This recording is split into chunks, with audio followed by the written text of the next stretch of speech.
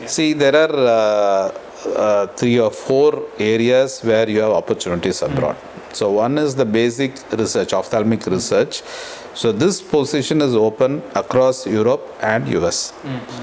Right? Of course, West Asia, there's not much of scope for research and academics, but in US and UK, there's a lot of scope. Right? So you have to go there, work with the research assistant. You have to select the institution where you're going to work, and some of the institutions are really doing great job. And they also want Asians because we have a lot of clinical experience. Yeah.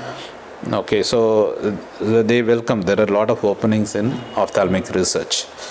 Particularly in US, they are looking for young, bright, academic-oriented individuals. And as a ophthalmologist, clinical cadre, there is limited scope because each country has its own laws, and most of the laws obviously will benefit the local people first, opportunity to the local people. European laws, maybe it's very, very difficult to get into the clinical posting, and leave alone growing up the ladder. Okay.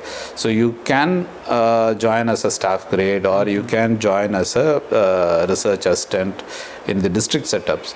But in primary or big institutions, to join as an associate or go as a consultant ladder, it's very difficult.